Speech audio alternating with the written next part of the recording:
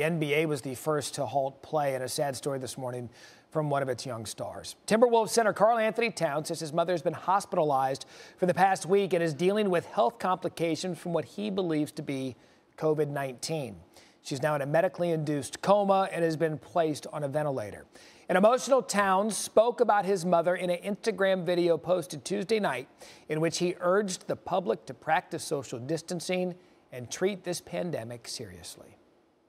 I think it's important that everyone understands the severity of what's happening in the world right now with this coronavirus. I was told early last week my parents weren't feeling well.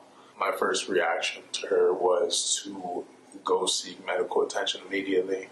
There's no reason to wait, just go to the nearest hospital. And after a couple days of not getting and showing any signs of improvement, we all assumed the mom had COVID-19 due to just the symptoms she was exhibiting, and she was deteriorating daily. And they said that, she went sideways, and things that went sideways quick, and her lungs were extremely getting worse, and she was having trouble breathing, and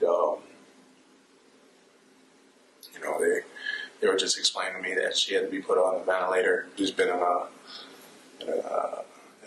medically induced coma. Since that day, I haven't talked to her, haven't been able to obviously communicate with her. I've just been getting updates on her condition. Practice social distancing. Please don't be in places with a lot of people. Just hides your chances of getting this disease, and this disease is not, it's deadly. My mother, the strongest woman I know. And I know she'll beat this. Again, that was posted last night. We have an update this afternoon. NBA reporter Malika Andrews joins us. Malika, the fight against coronavirus continues to be a cause very close to Towns and the Timberwolves organization. What more can you tell us?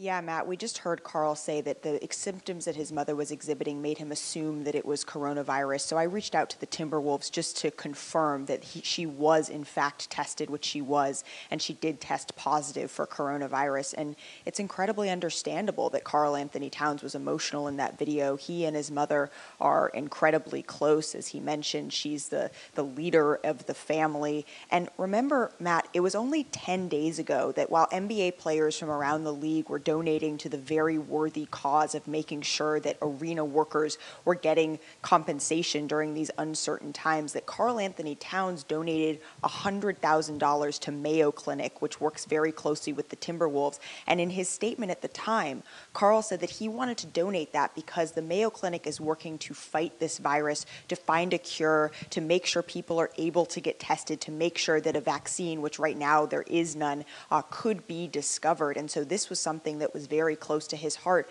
because the Timberwolves have been on the front lines of this. I was speaking to someone within the Timberwolves weeks ago, and he was telling me that at the time they had already been prepping their players long before the league said, we're going to be shutting down games, we might be playing without fans. They were already telling their players to take precautions. And so even back then, the Timberwolves were understanding that just how serious this is.